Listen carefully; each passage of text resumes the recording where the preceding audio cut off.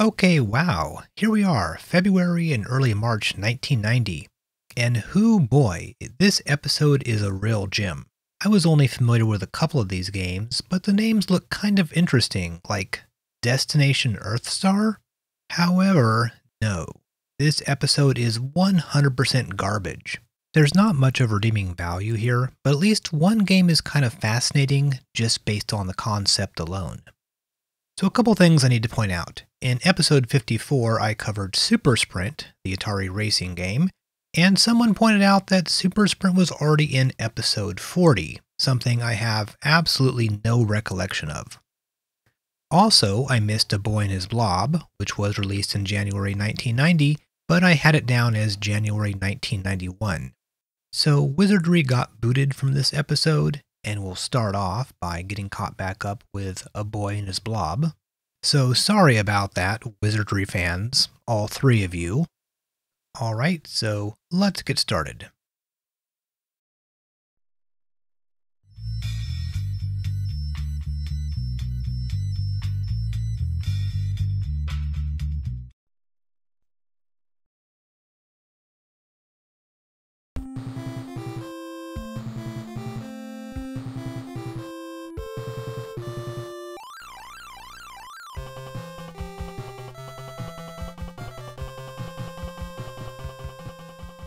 Alright folks, here's the weird game this episode.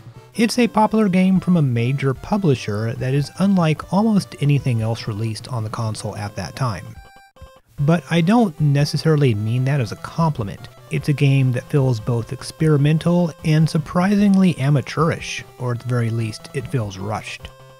David Crane's A Boy and His Blob, Trouble in Blobonia, is the first of two games this episode, with overly long, campy titles that are meant to evoke old science fiction serials or pulp stories. Against my better judgment, I played all the way through this game, but luckily you can beat this pretty quickly if you know what to do. So after the weird faux Raiders of the Lost Ark title screen and music, the game starts you out with no intro, no cutscenes, nothing. The game just starts. You're a boy, and you have a blob. Exploring the upper level, we find a subway entrance, and at the far right end, a health food store. It's emblematic of A Boy and His Blob that of the 8 screens we've traveled through, most of them are completely empty and serve no purpose other than to show off the backgrounds, which were clearly derived from photographs.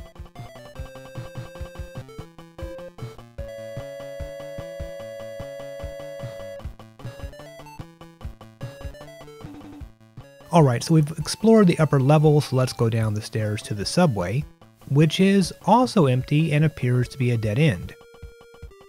So, how do people get on the train, David?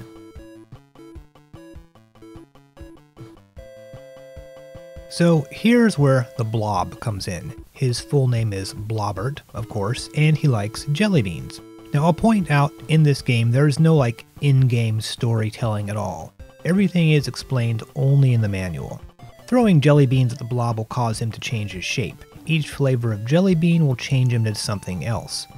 An umbrella, for example. Now, neither the game nor the manual tell you what flavor does what, and I would actually recommend writing all of them down so you don't waste jelly beans by feeding the Blob the wrong flavor.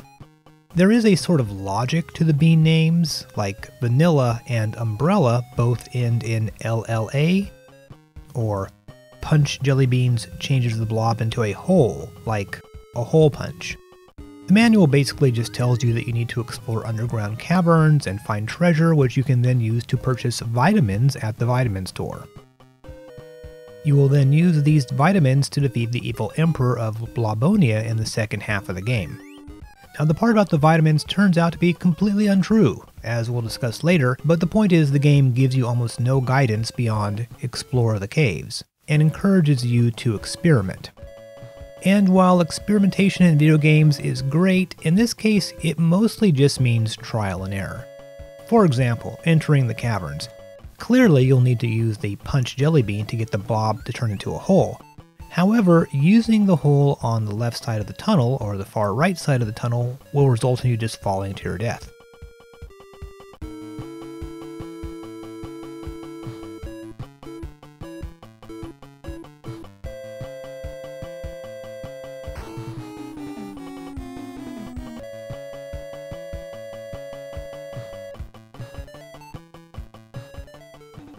Now there is a platform in the middle section of the tunnel that you can safely put a hole in and land and grab some treasure, as long as you don't put the hole above the subway serpent, in which case you'll land on him and get killed.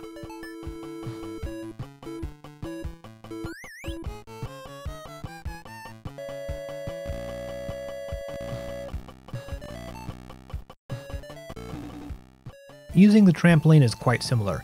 You can use it to jump very high up to reach platforms that are higher than the ladder can go. Often you'll need to jump up several screens and then land on a platform. But again, trial and error. You need to position the trampoline in exactly the right spot so that you'll end up right next to the ledge and land on it. And despite me throwing around words like experimentation, there's pretty much only one tool that can be used to allow you to go forward whenever you reach a certain type of obstacle. For reaching higher ledges, it's the trampoline. For dropping down one floor, it's the hole. And for jumping off high ledges, it's the umbrella, which allows you to gently float down to the ground below. The caverns are pretty big. Here's a map of the whole area. But quite a lot of it is just empty space, and it's relatively linear. You enter on the right-hand section of the cavern, go down a few floors, at the bottom head to the left-hand side. You can skip the lake completely, and then just use the ladder and trampoline to get back up to the top where you exit from a manhole. There's nothing really that interesting in the caverns. I mean, it's not like Zelda or Symphony of the Night where you find cool items by exploring.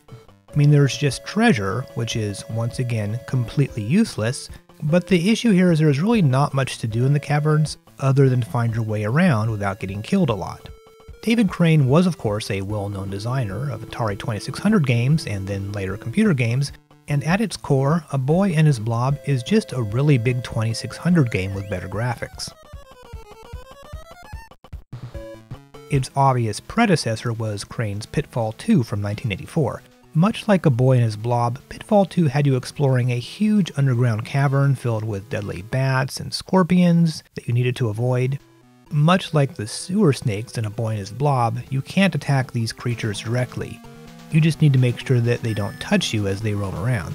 The stated goal of Pitfall 2 is to collect a few useless items stashed around the caverns, but the real point of the game is just running around and exploring, swimming through lakes, falling down holes in the floor, or just jumping off ledges to see where you'll end up at.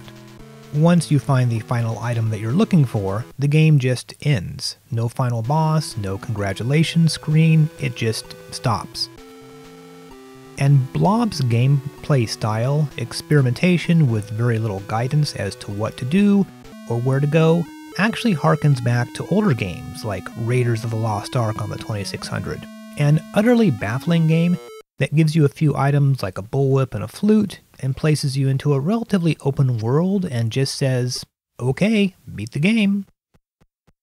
It's like a Sierra adventure game with no text. As kids, we had no idea what to do with this thing, other than just wandering around aimlessly, until one day an older kid showed us the very specific steps you had to take to beat it. Looking at A Boy and His Blob from this perspective might give some context to the game's lack of hints or guidance, or the surprisingly anticlimactic boss fight. The game was pretty successful, I believe, and received a little-known sequel for the Game Boy. A modern-day remake or reimagining of A Boy and Its Blob was released for the Wii. This version is much more normal. The characters are cuter, it gives you more direction and clues about what to do. It's designed to be a lot more intuitive. You pick up new types of jelly beans as you progress through the game, rather than starting with all of them like you do in the NES game. It tells you what the jelly beans do when you select them. I think most people would probably enjoy this a bit more than the original, but it is a very different game. This way!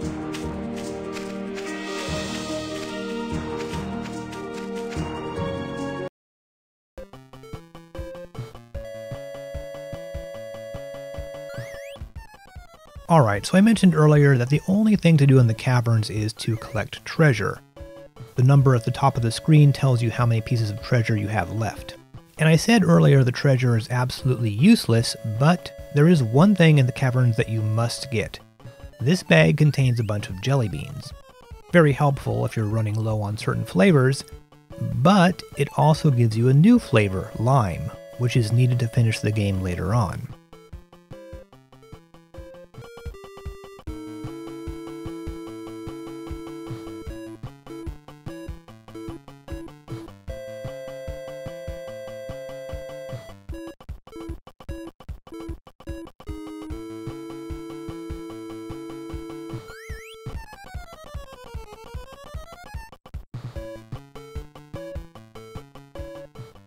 So here, if you give Blobbert an apple jelly bean, he'll turn into a jack and pop open the manhole, and you can now exit the cavern.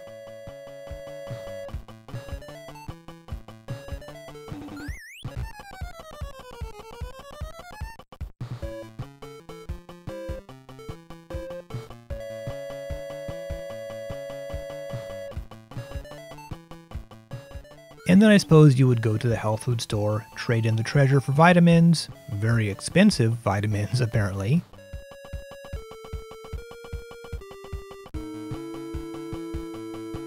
Alright, so now what? Well, we use a root beer jelly bean and Blobbert turns into a rocket and flies to Blobonia. And we now begin the second section of the game, which is much shorter and completely linear.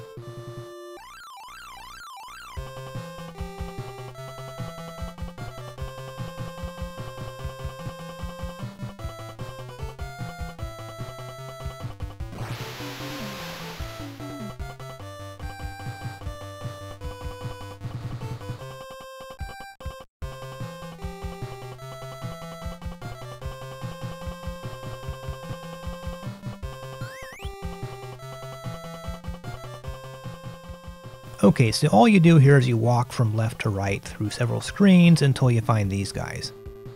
Now hypothetically you would use your vitamin gun to shoot these dudes. Remember, all the treasure you collected was spent buying those vitamins. They're sort of like bullets in the game. Though instead of the gun, you can just use the coconut. All the coconut does is roll. However, once you exit a screen via the right hand side, if you turn around and re-enter that previous screen, all of the enemies are now gone permanently.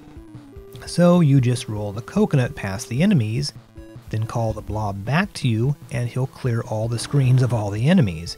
And honestly, I can't tell if this was intended or if it's just some kind of bug. Though if this wasn't something that was put in on purpose, then what the hell is the coconut for? So finally you enter the evil emperor's lair, which is like a red brick schoolhouse building.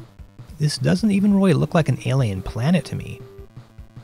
You need to trampoline up this machine and turn it off so it stops the marshmallows or whatever from falling on you. Then you get the only really difficult enemy in the game, these teeth that move randomly, and you have to run through them. And then you have to do this again a few screens later. Just like all the enemies in this game, you don't fight them, you don't engage them in battle or anything, you just need to get past them. The design philosophy here is enemies as obstacles. Okay, so basically we're done here. This is where you use the lime jelly bean.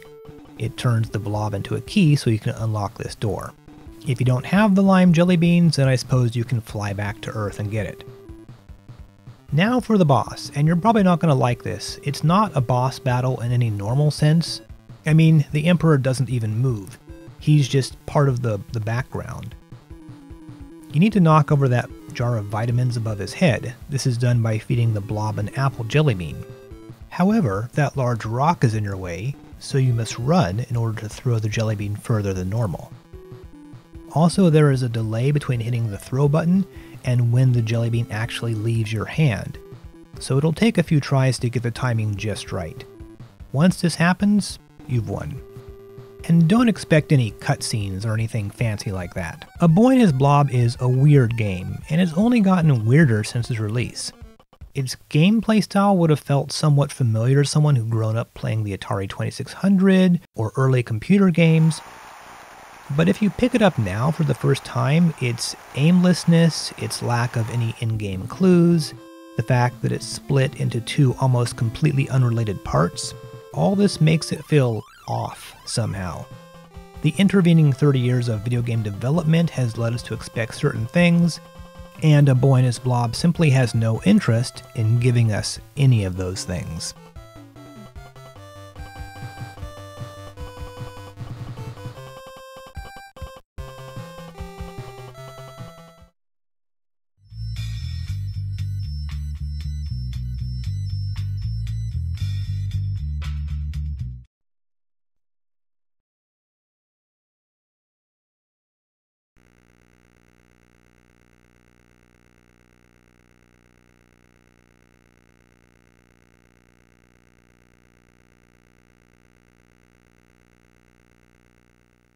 Alright, so picking up February 23rd, we have Kiteretsu Daihyakka from Epoch, the same guys who made that pinball baseball game a couple episodes ago.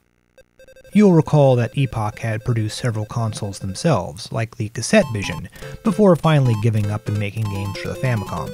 Now, when I first saw the box art for this game, I immediately thought, wait a sec, I know I've covered a game based on this anime.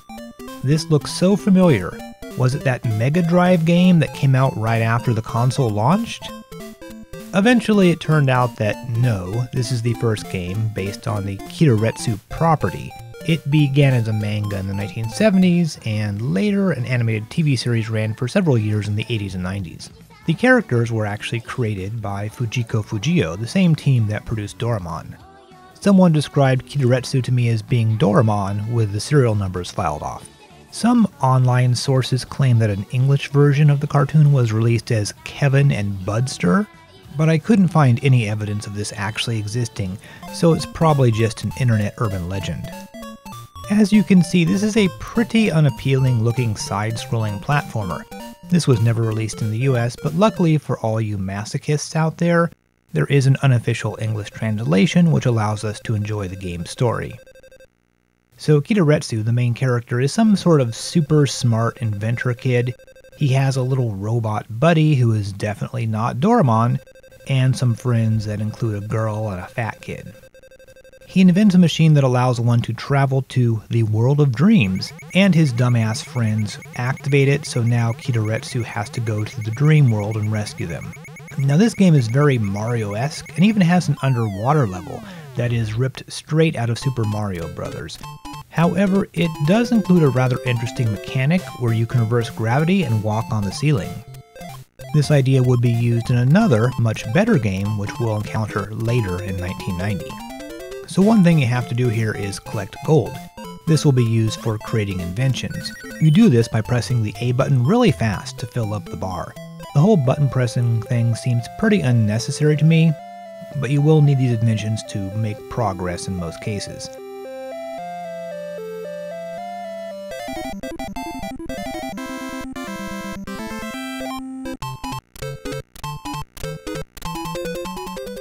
Like here for example, you need to build this shrink ray to get your girlfriend out of the house. After she's back to normal size, she'll join you on your quest. The game is mostly linear, but there are some areas that are sort of hidden.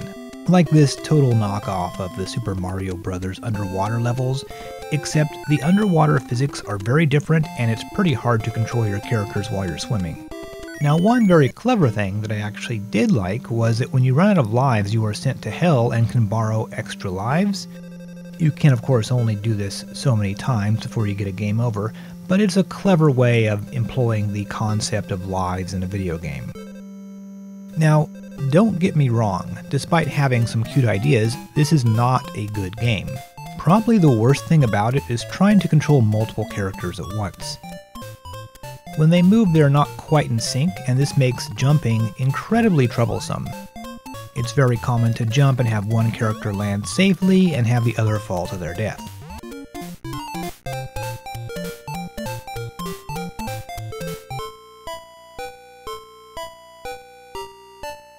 Make no mistake, I absolutely hated this game. It's also pretty hard on the eyes. With ugly textures and busy backgrounds, the whole game just feels like a lot of random bullshit. Fill-In Cafe was involved in this to some extent. They appear to have done the sound. Later, 2 more Kiteretsu games were released for the Game Boy and the Super Famicom, and then the cartoon series ended in 1996, and the world has fortunately been Kiteretsu free since then. Don't worry though, for all you licensed game lovers, we have another anime game coming up later this episode.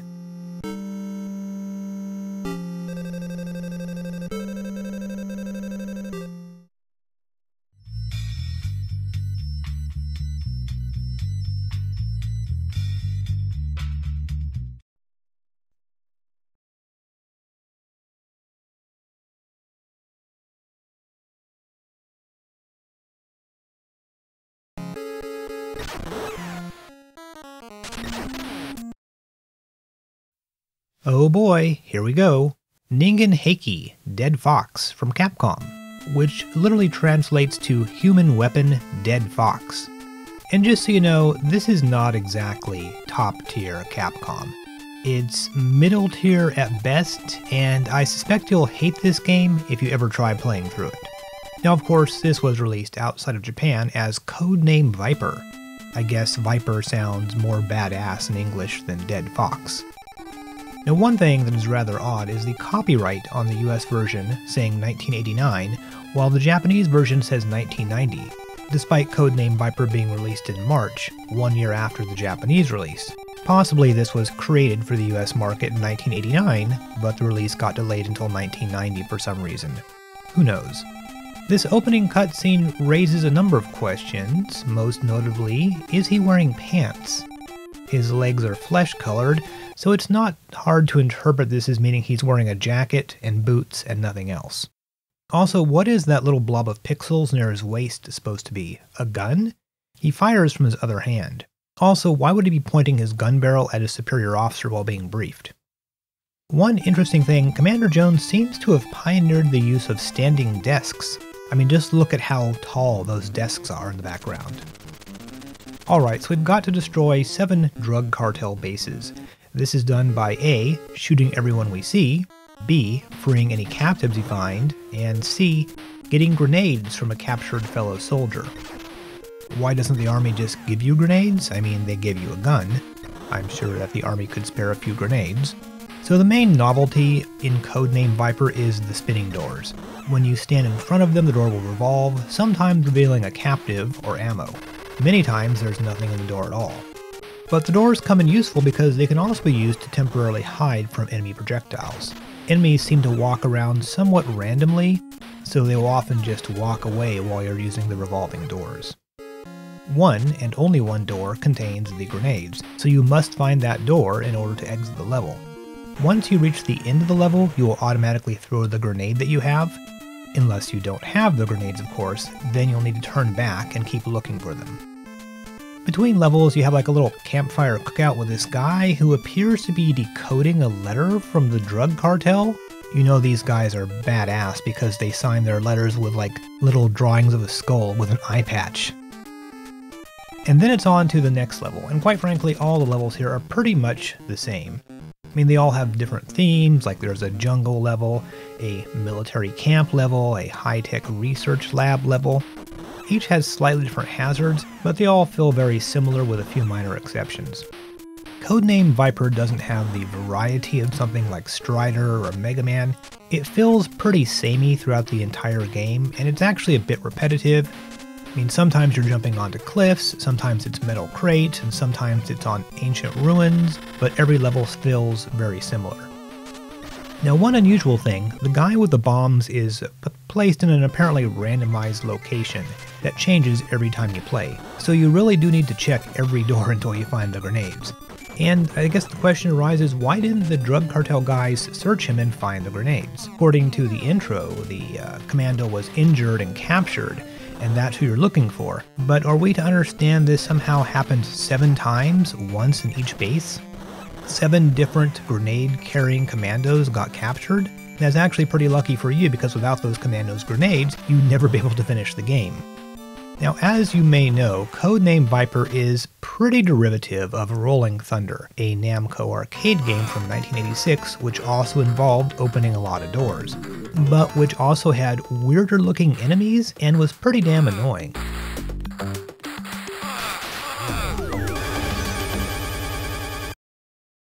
This got a port to the Famicom in March 1989, and this port was actually changed in a lot of ways. I covered it in Chrontendo 43, and I barely remember it other than the weird cutscenes where the bad guys did like industrial dance moves while watching their girlfriend get raped, I guess, on their big screen TV. Anyway, so things that I don't like about this game, aside from its extreme simplicity and repetitiveness, it's very hard, often in a non-fun way. I mean, Mega Man was hard in creative ways. Codename Viper is hard because enemies continuously appear on the edge of the screen and instantaneously fire at you. Enemies move around and fire in what feels like random patterns. I found myself kind of inching forward when moving through the levels so I wouldn't be shot in the face by surprise. Just like in Matomu Abunai Deka, you have to constantly crouch to avoid enemy bullets, which is something that I personally don't really like in games. Also, the platforming is awful. I had to try this section multiple times because in mid-jump the damaging slime might fall down and hit you. It's hard to explain if you haven't played it, but the jumping is actually pretty terrible in this game. If you're too close to the edge of the platform when jumping, you'll just sort of fall off the platform instead of jumping correctly. You need to jump while you're sort of in the center of the platform. Now there is some cool stuff in the last couple levels, like these elevators that move you from floor to floor, but none of this makes up for the game's monotony. There's no boss fights or interesting items or any in-game dialogue, except for the cutscenes at the beginning and the end, and of course the guy with the campfire, who always just says this one line over and over again. By the second to last level, the guy has deciphered almost the entire letter. The plan is to supply drugs to blank, who can be found at his home in blank. Who could this mysterious figure be? Well, there's literally only one other character in the game aside from you and the campfire guy, so it's not very hard to figure this out. The last cartel base is probably the most interesting. It has various spiky floors and conveyor belts. I mean, it's not really good, but at least it throws in a bit of variety.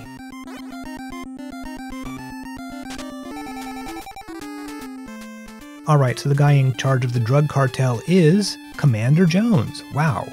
I definitely did not see that one coming. So you head to his mansion and then suddenly you're in a Castlevania game. And you have to avoid lightning strikes? Does Commander Jones control the weather? Once you've climbed up Jones's tower, you face off with him for the shortest boss fight of all time.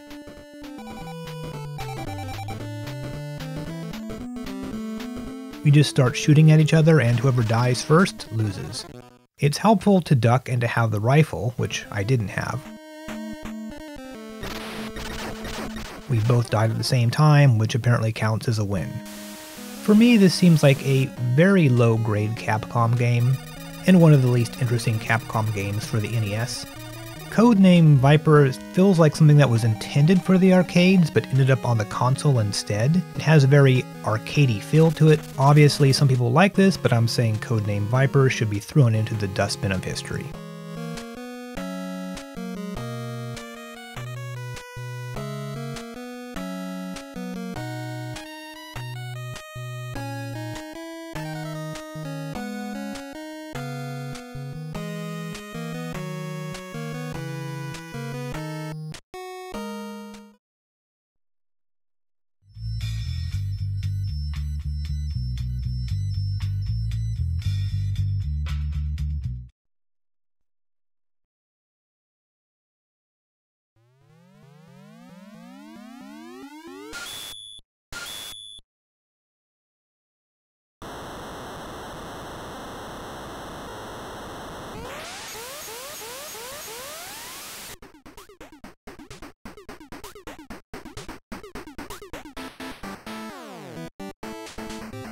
I promised you another anime game, and here it is.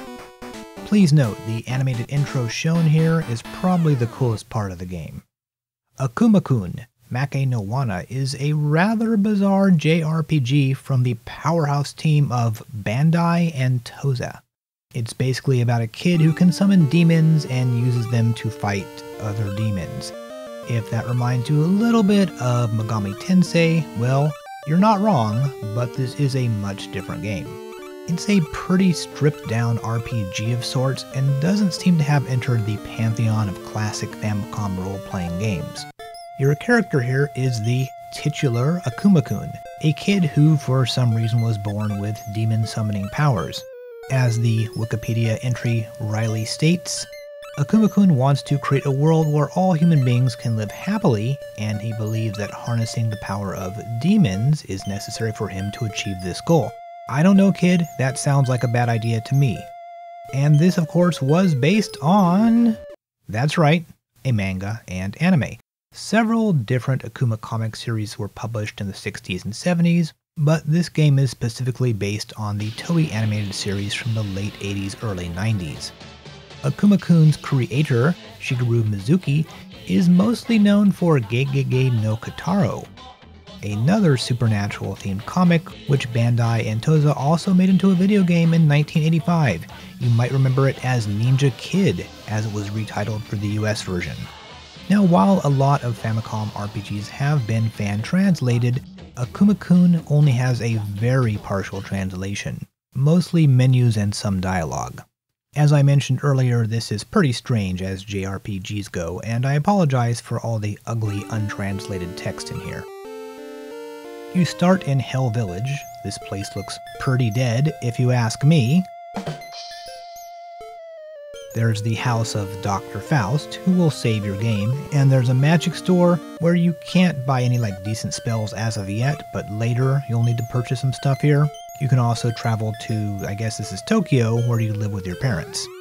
In Tokyo you can rest as your house, so it acts as like a free inn, but there's really nothing else to do in Tokyo. Unlike most JRPGs where you have a top-down view of each town, here you can only walk horizontally left or right, and there's not really any interactions of note with the townspeople.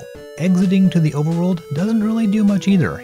You are pretty much trapped on the island of Japan for the beginning of the game, and apparently there are no other cities of note in Japan beyond Tokyo.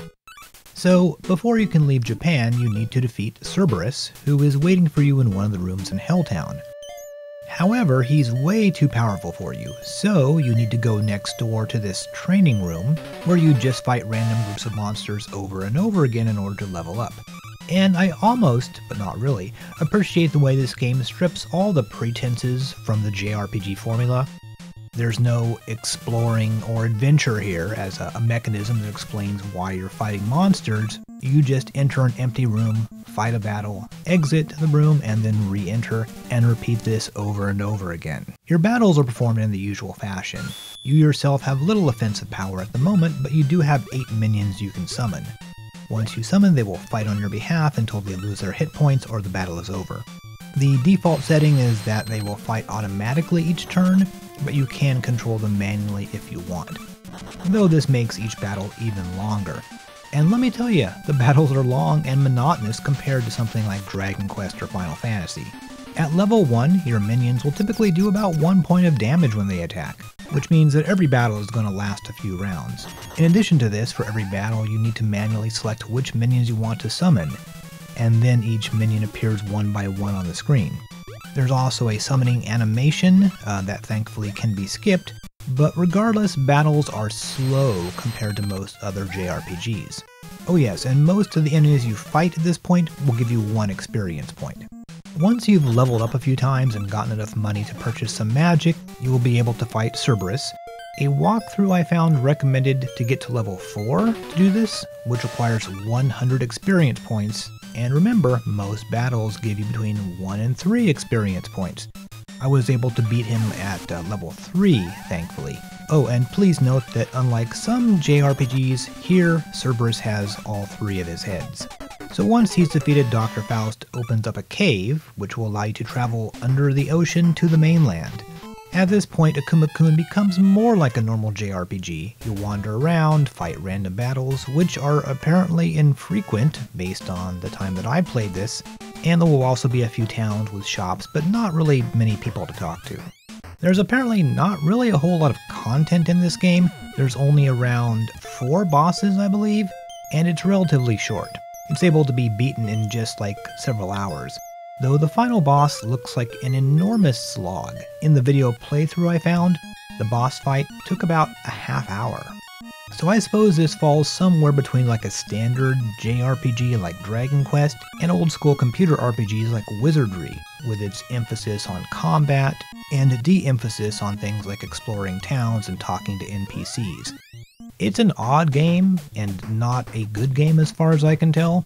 I'm sure there are far worse RPGs on the Famicom, but this feels far too boring to actually play, and its lack of a full translation is probably no loss.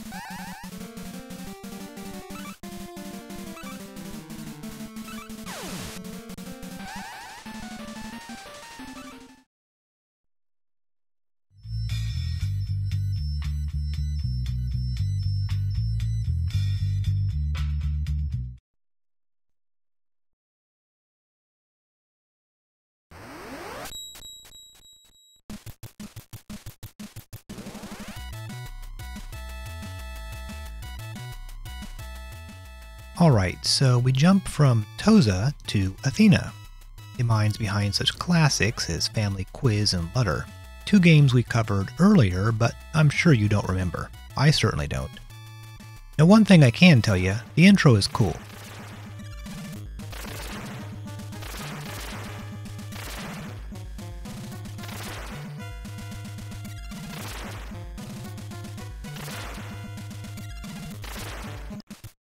So a dragon kidnapped a lady, as dragons often do, and you have to rescue her. Now so far, so good. This looks kind of like Castlevania. Trust me though, you will be disappointed. Dragon Unit was apparently considered to be slick enough to get a US release by Sega under the name Castle of Dragon, which is just about a name as Dragon Unit. The backstory is told in the manual. Your name is Gerardin, and apparently the evil dragon Darklaza has kidnapped this princess that you were supposed to marry. Well, technically she was kidnapped by Darklaza's son, Dragon Cub. Also, the princess's father is named King Boros. He doesn't turn up in the game itself, but gets several mentions in the manual, and was considered important enough to actually have a drawing of him in there as well. And let me tell you, the art in the Castle of Dragon manual is definitely a trip. So this game is like Castlevania, except that it's awful. So there really aren't a whole lot of enemies here, but the game loves to toss in lots of what feel like mini-bosses at you, like this guy, who is just obnoxious. Whenever you hit him, he disappears and then reappears from off-screen, which feels like a bug, but I think probably it wasn't. A lot of the fights involve a single enemy who comes rushing at you. You try to hit him a couple times and then back up, or jump over him and then just keep repeating. And then you also get a few mostly harmless enemies like bats flying across the screen. The meter on your left is your health bar, and the one on your right is your XP. When it fills up, your life bar gets longer. Also, fairies will fly across the screen, and if you jump to touch them, your health will be refilled. Dragon Unit is hypothetically a port of a 1989 arcade game of the same name.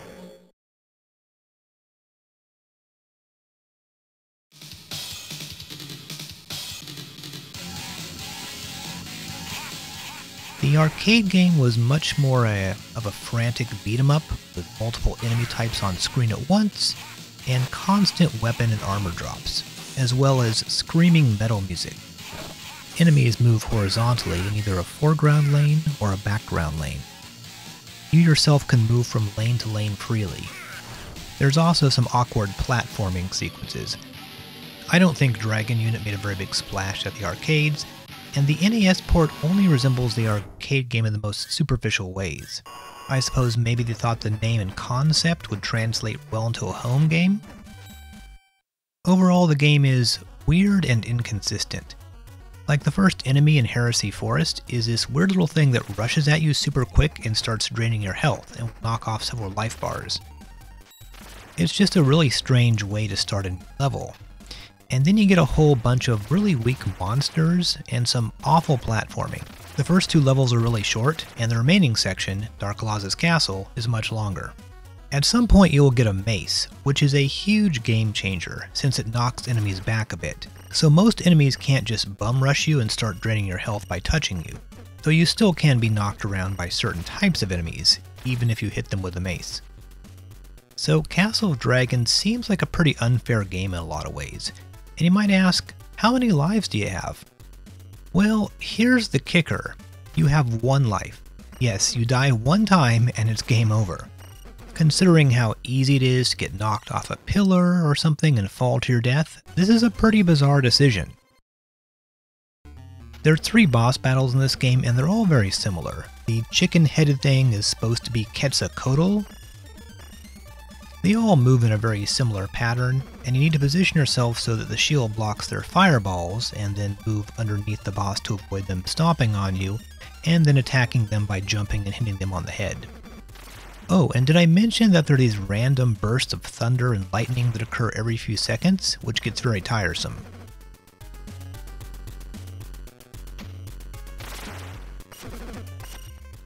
So Castle of Dragon is a pretty confusing game. And the art is pretty good, the music is okay in places, it just makes so many unscrutable decisions. For every cool thing in the game, it has like 9 random awful things. It's almost impossible to imagine playing through this without save states. The game itself doesn't give you any information as to what's going on, there are no cutscenes or dialogue or any explanation of what's happening. And this probably adds to the overall feeling that it's just a bunch of random crap going on here. But what you actually need to do is collect several items from the various floors of the castle before you can face Dark Laza. The final level has this pretty cool mirror effect, which of course leads to you facing your exact double. The final boss, who is just a bigger, more annoying version of the first 2 bosses, has a sneaky catch. You can only use the sword to attack him, and you will die if you lose your armor. You have sort of a double life bar in this game. If the life bar is depleted once, you will lose your armor, and if it's depleted a second time, you'll actually die. Except in this boss battle, in which you instantly die if you lose your armor for some reason. At the end, you walk down the hall and you meet your friend, the princess. However, this game has one last little twist. Before she actually appears, you can enter in a secret code. Basically, this involves holding down most of the buttons on the controller, and the princess will then appear topless. Hubba hubba. So Castle of Dragon is not a fun game, it's pretty damn frustrating and just feels thrown together with no rhyme or reason.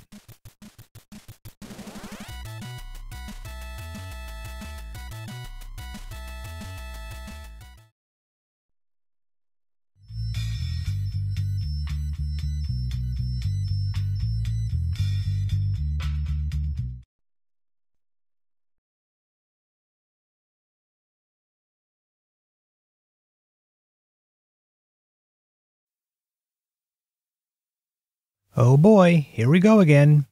One of the 2 non-Japanese releases in February, Dash Galaxy in the Alien Asylum, is published by Data East, but developed by Beam Software. Granted, this game is not Back to the Future, it's not that irritating, but I can say that after watching this video, you probably aren't gonna run out and grab a copy of this. So in the cutscene, Dash rolls up in his 1956 Buick or whatever, there's this giant rocket, and the screen flashed a few times. I suppose the game takes place inside the rocket. The manual is pretty unclear about what's happening. It says you've just landed 1,000 light years from home, on an alien planet filled with strange creatures, deadly force fields, and dangerous pitfalls. And your goal is to make your way through this incredible maze of rocket rooms and elevator shafts and return safely to your ship. So maybe this is an alien ship we're in? Though sometimes you enter a room and you'll be suddenly outside? To make matters more confusing, the back of the box says you've landed in the mental ward of the galaxy, the Alien Asylum, and that you need to destroy overlords in the control complex. So there's really not a whole lot of thought or consistency when it comes to the story of this game. So regardless of whatever this game is apparently about, Dash Galaxy is sort of a mixture of a Sokoban-style block-pushing puzzle game and an impossible mission-style action platformer. So there's a few things you can pick up in this game, bombs and other helpful items, and if you look at the bottom of your screen it will show your inventory. You can carry keys, bombs, detonators, and stars.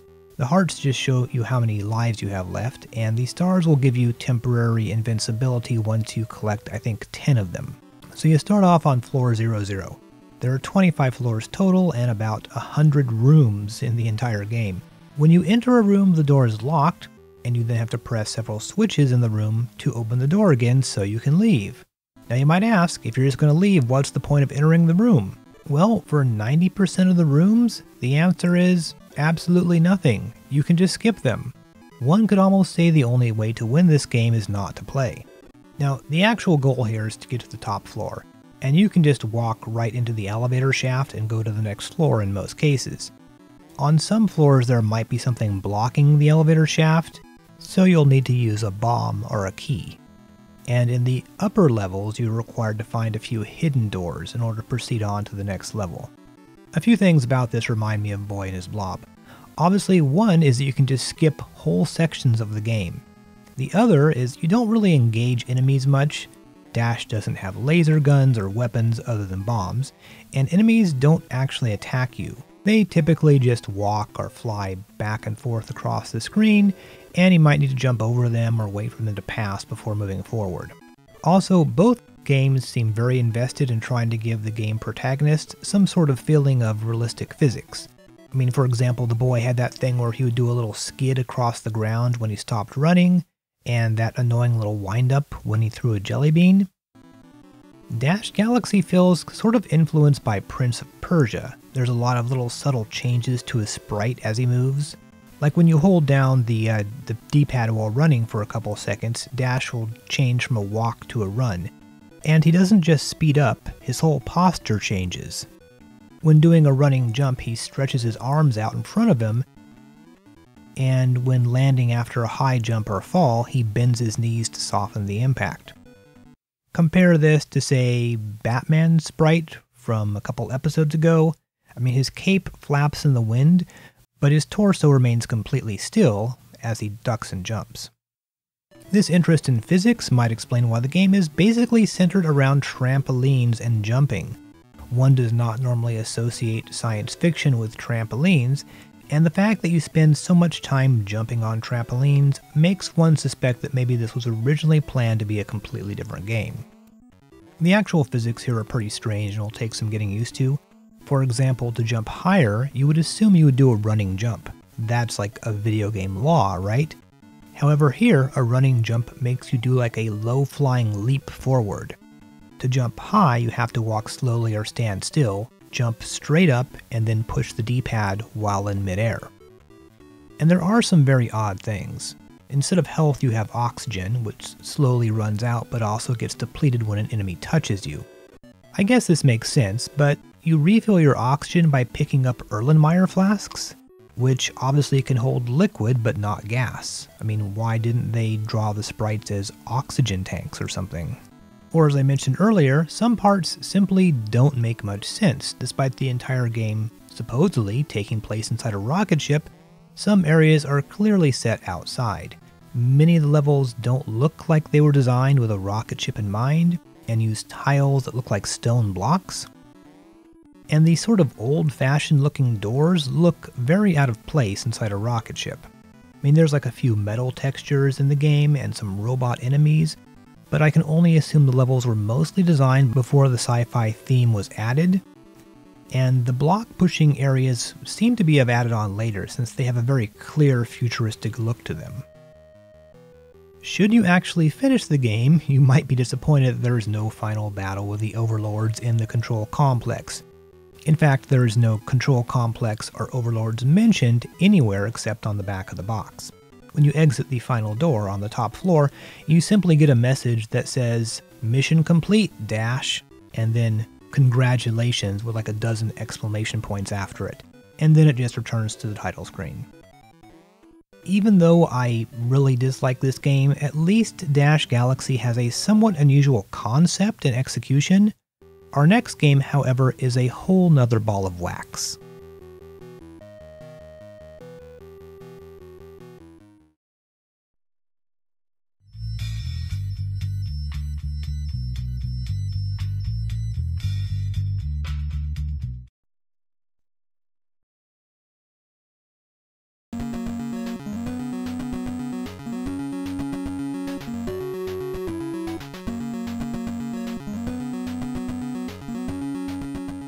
Okay, if Dash Galaxy wasn't bad enough for you, here's Destination Earthstar.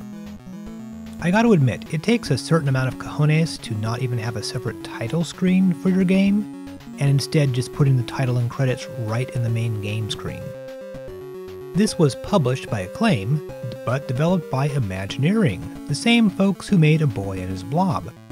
Gary Kitchen, an Atari 2600 veteran, is credited as the designer of Destination Earthstar, and Kitchen also worked on A Boy and His Blob.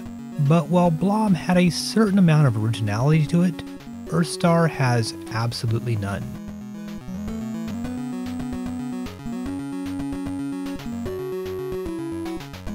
Earthstar is one of those games like Dash Galaxy, where the game itself is completely divorced from the plot as described in the manual.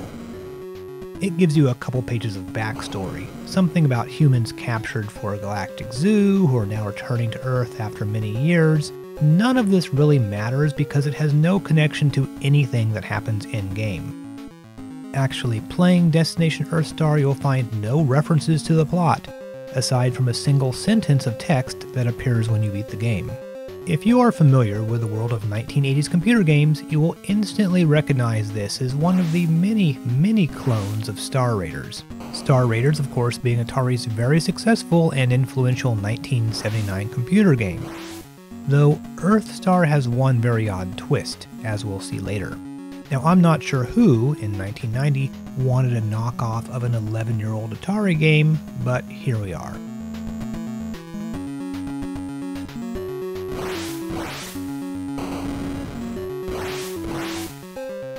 Earthstar does look nicer than the original Star Raiders for the Atari 800 or 2600, but it does look worse than the 1986 Atari ST version. So here's how you play the game. The map on the left-hand side shows all the planets and enemies in the current area that you're in. There's 8 areas, or star systems or something, and you must clear all of them to beat the game.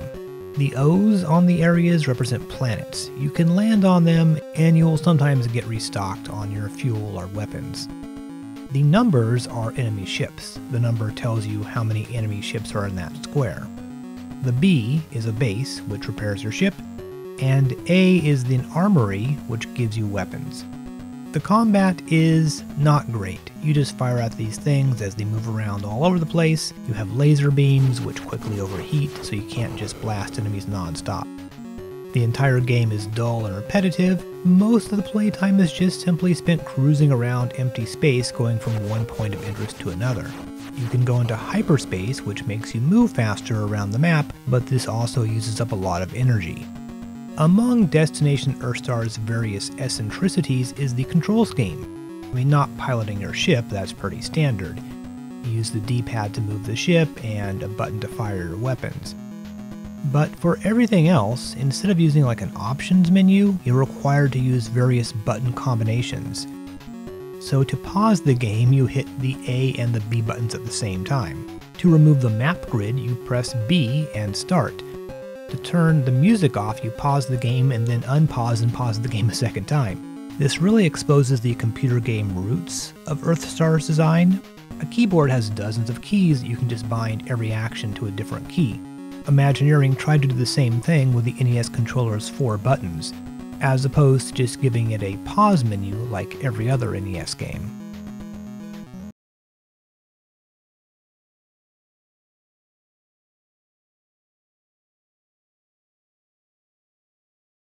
Once you've defeated all the enemies in the system, the bad guy's base appears, and you need to land in it, and then we switch to a horizontal scrolling shoot-'em-up. But wow, this looks closer in design to Defender or something than it does to most NES shooters. We have tiny generic sprites, extremely plain backgrounds, very boring weapons. 1990 was the year of shooters like Proteus Da and Special Cybernetic Attack Team. I mean, compared to these, this game looks just absurd. It's also difficult as hell, with tons of enemies trying to ram into you from all sides. I can imagine all the poor kids who got this game as a birthday or Christmas present and not being very pleased with it. All 8 star systems are exactly the same, except with more enemies to kill, and it's kind of hard to imagine anyone actually wanting to play all the way through this. But if you did, well, after blowing up the final enemy base, you return to your normal first-person view of the control panel and the words, "The people of Earth welcome you, home again." And that's it. There's not even any credits since those appeared at the beginning. So, great. Fantastic. What a game.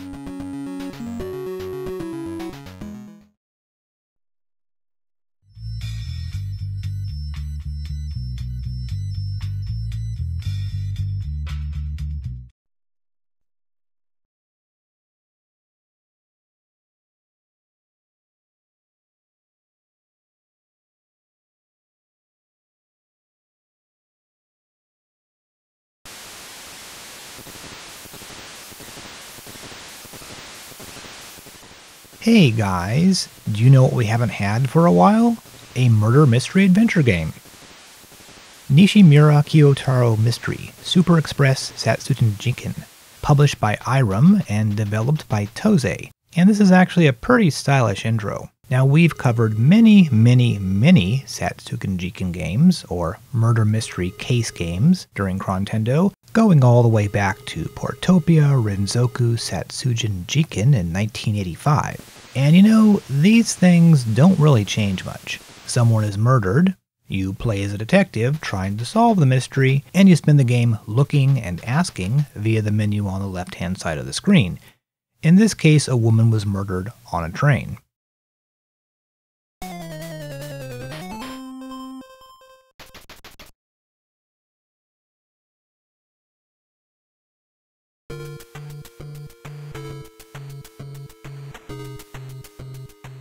Now we saw the first Nishimura Kyoutarou game back in episode 41, released in January 1989. Blue Train Satsujin Jiken kind of impressed me with its high quality character artwork and sort of noirish vibe. This game, however, not so much. Possibly the budget was smaller, or Irem just wanted a different look for the game, but the graphics feel a bit more conventional, and it's visually a bit more boring. I suspect it also doesn't include a completely gratuitous panty shot in the game's climax like the first one did.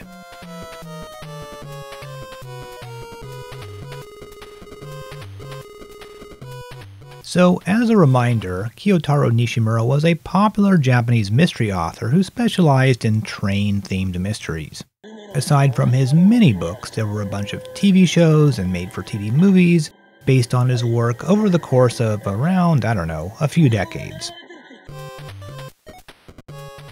The Super Express in the game's title is, I believe, the bullet train express line that runs between Tokyo and Osaka. Anywho, this chick got iced on the train, presumably by strangulation. You go from location to location interrogating witnesses and looking for clues.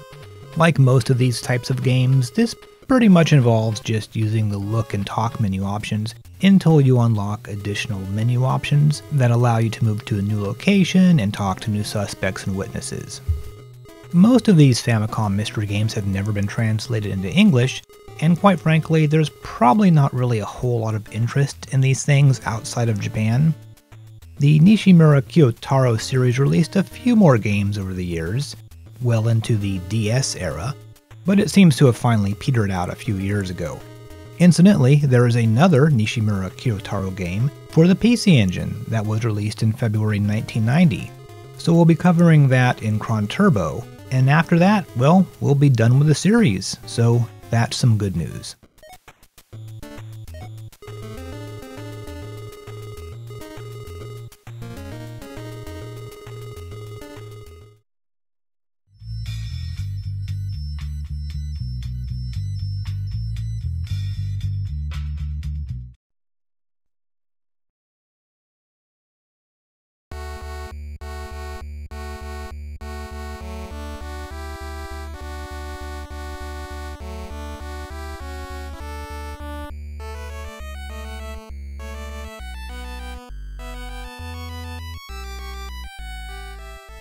Alright, here's one very unique game, President no Sentaku, meaning President's Choice, or President's Decision.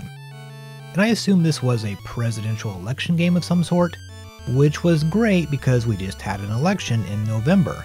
But nope, it's a different kind of president. This is a simulation game in which you are the president of an automobile manufacturing company. And this, of course, is from the classic team of Hot B and Another, the pair behind Hoshi no Miro Hitu, perhaps the worst JRPG on the Famicom, which was recently released on the Switch, which seems a little odd to me, but I guess there is a market for that type of junk. Incidentally, all the music here just seems to be lifted from various classical pieces. First of all, let me say that President no Sentaku is a pretty obscure game and doesn't seem to be particularly well known even in Japan. It doesn't even have a Japanese Wikipedia article, and I found very little discussion of it online. Outside of Japan, of course, no one's heard of it. There's no translations available, and is one of the relatively few Famicom games to not have any sort of guides or reviews on GameFAQs. It is very Japanese heavy, making it impossible to play if you aren't reasonably fluent in the language, and also there's so much stuff going on here that I'd say it's probably pretty hard to play if you don't have the manual. Basically though, as the president, you need to make decisions and give orders to various departments within the company. We have what looks like a research and development team, which you can put points into various attributes of the car. You can also select different types of vehicles to manufacture. And there's what appears to be a marketing department.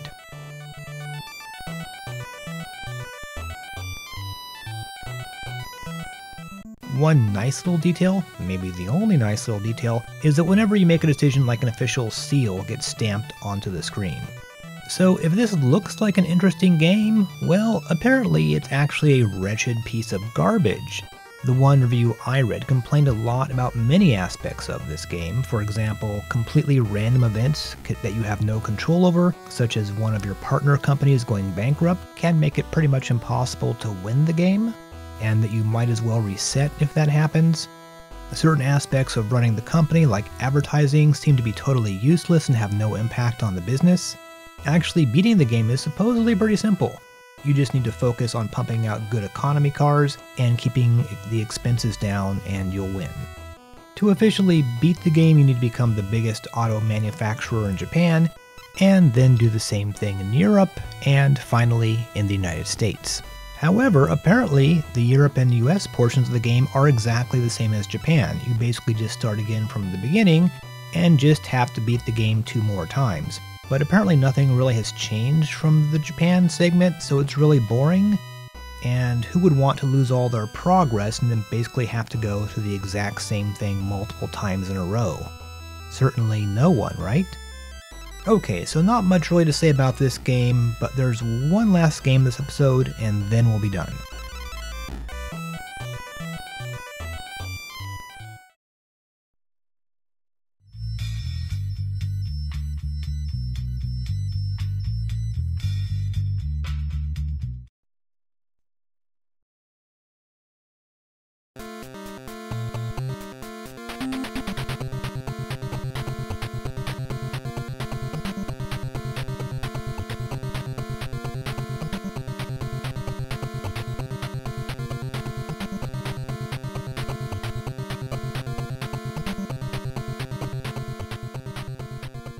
Well, here we have our last game, and maybe the game I hated the least this episode.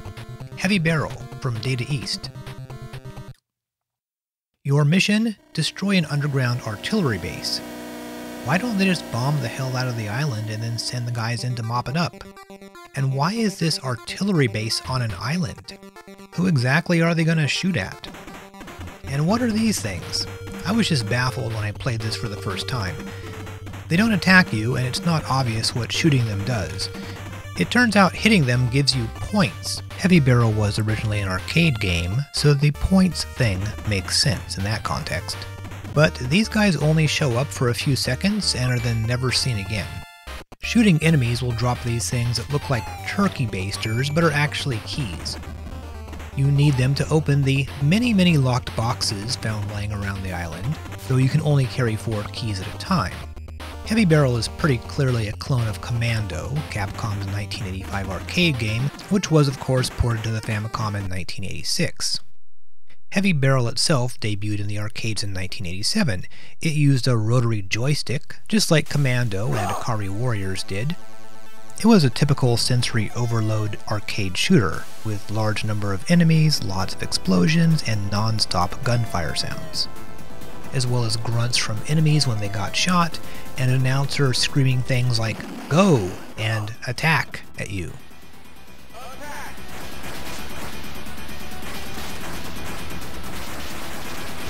The NES port is less manic, but still pretty action-packed. There is one major change, however. In the arcade game, there are various weapons just lying around that you can pick up to replace your default pea shooter with.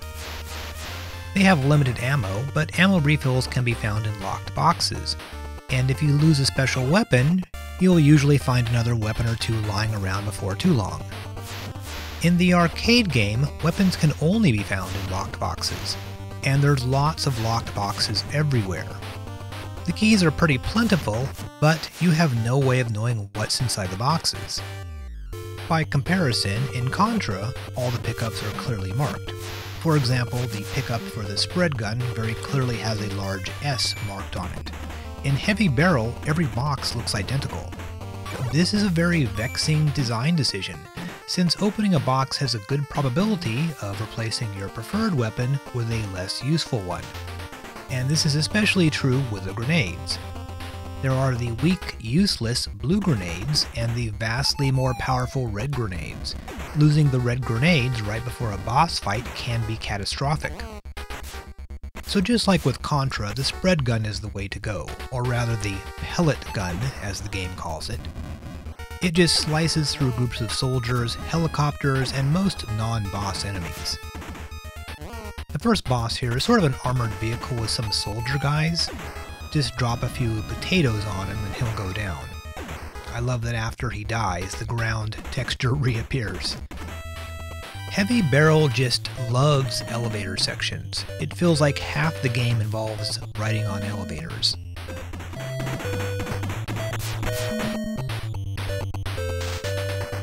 The second boss is this annoying forklift robot thing. This would be super easy if I had the red grenades, or a weapon other than the standard pea shooter. Now, one thing I wanted to show in this video is the Heavy Barrel itself. The barrel in question is not a barrel like you carry pickles in, but a gun barrel. I guess they incorrectly thought Heavy Barrel would be a cool sounding name for a big gun. Anyway, the gun has been disassembled and the parts have been hidden in boxes scattered throughout the game. Every time you open a box that contains a Heavy Barrel part, you will see it be added to that little box in the lower right hand corner. Once you have all 6 parts, the gun is fully assembled and you can wreak havoc. Though, the Heavy Barrel is not actually very useful. It shoots a big wide blast of energy or something. Basically, it's an amped up spread gun, but it only lasts for 60 seconds and then disappears. I just happened to get it in a section without many enemies, so it was sort of wasted. Maybe it's best to not worry about the Heavy Barrel and instead go for the red grenades and the pellet gun. For big, slow-moving bosses, just keep on tossing red grenades at it. I mean, Heavy Barrel is not exactly a terrible game. It's sort of ugly. It lacks the sort of great action set pieces like we saw in Super C. As I mentioned, it's probably the game that I hated least this episode, but there is some annoying stuff.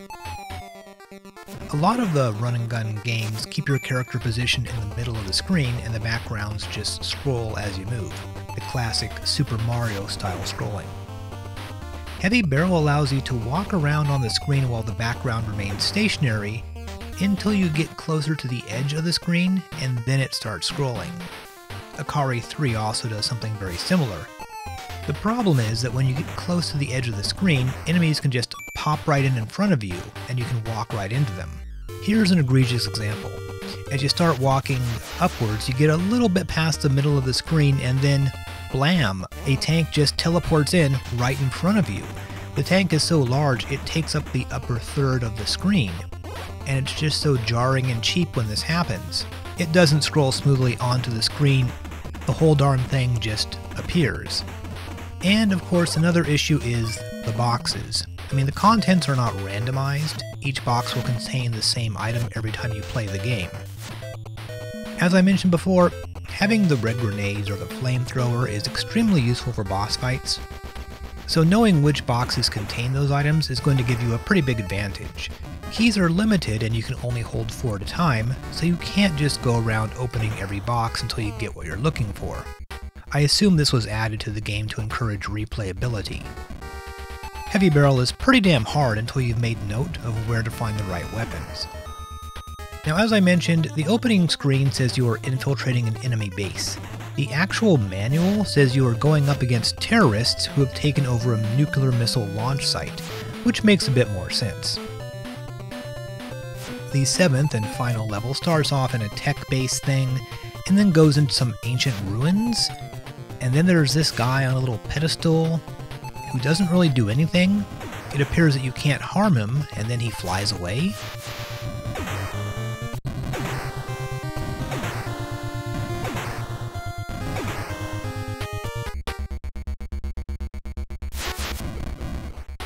final boss is this giant mess of pixels with pincer arms. He didn't translate very well to the NES, but in the arcade game he's more clearly recognizable as like a giant mech with a pilot that you can see near the head. Maybe the guy piloting the mech is supposed to be that guy who disappeared a minute ago. Anyway, these fancy mobile armor suits are no match for good old-fashioned American spicy pineapples. Heavy Barrel maybe stays a little bit too true to the arcade game. Aside from the weapons pickups, it's a pretty faithful port, just uglier with fewer enemies and less explosions. It doesn't feel optimized for the Famicom the way Super C did, and the Heavy Barrel itself is kind of disappointing. It's sort of okay, I guess. Anyway, I hope you like this sort of crap, because Ikari 3 is coming up next episode.